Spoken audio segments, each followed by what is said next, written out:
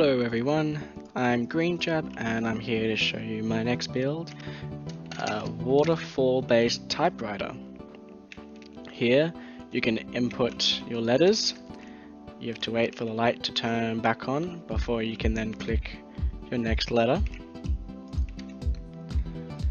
The pulse gets translated into a single line of redstone up through here and into this megastructure. Here you can see letters which you've pressed, and if you press the show button down here, it will display the entire word at once.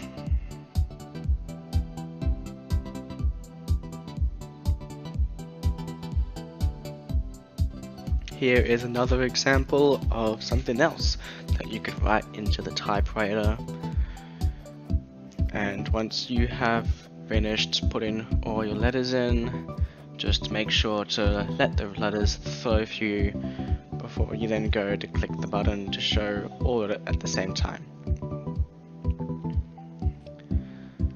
And let me take this opportunity to say that only 4.4% of my viewers are from subscribers, so please subscribe if you haven't.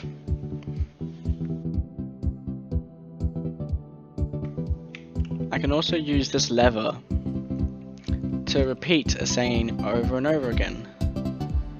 However, due to all the block updates, when you have a few letters, the server side is fine, but client side can get a little laggy and Water decides to not update as you might want it to.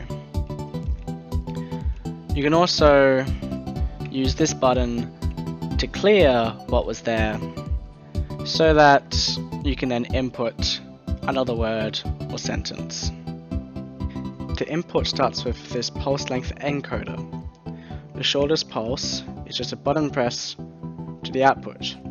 However, each button press also goes straight to the output and to the previous pulse, just going in a snake-like motion all the way to this button, which has the longest pulse, and you can see the pulse snaking all the way back to the exit.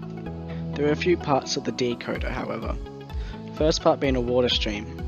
There's a difficulty being that if you push a soul sand into a bubble column, there's a longer delay than when you remove the soul sand. To combat this, I just developed this quick system to always only have one pulse at a very specific delay by having it retract at the same moment, causing only a single pulse. Next, I use a technique called double powering. Here, when you usually observer power a torch, it does not turn off. However, using two observers on the same tick, you do get a pulse. By having a torch tower on the rising edge of a pulse and a bubble column on the falling edge of the pulse, the longer the pulse, the higher up the torch tower power signal transfer will be when the falling edge occurs, and when both this torch and this torch are off on the same tick, this rail turns off and powers this part. So, by choosing this button, the short pulse, it only makes it to the bottom before it gets powered.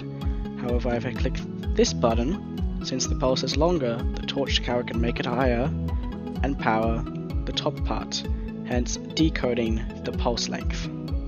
Once the signal pulse has been decoded into its separate layer, I then just use this small machine to toggle that layer on, and to turn all layers off when clearing, I just turn off the torch and it stays in its depowered state. This is the letter encoding. When I press this note block, the repeaters will add delay, which will essentially create the height of the letter. These observers then just transfer the signal to the length of the letter, and then these top observers are what toggles the dispensers to create gaps in the waterfall, which create letters. And in this case, we have a simple V.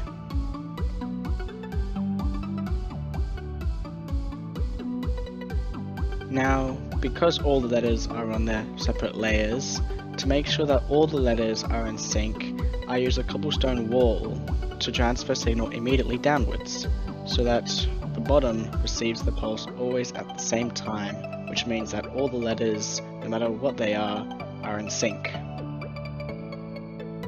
To only activate one letter at a time, I use a simple shift register, which allows for only one section to be powered at a time.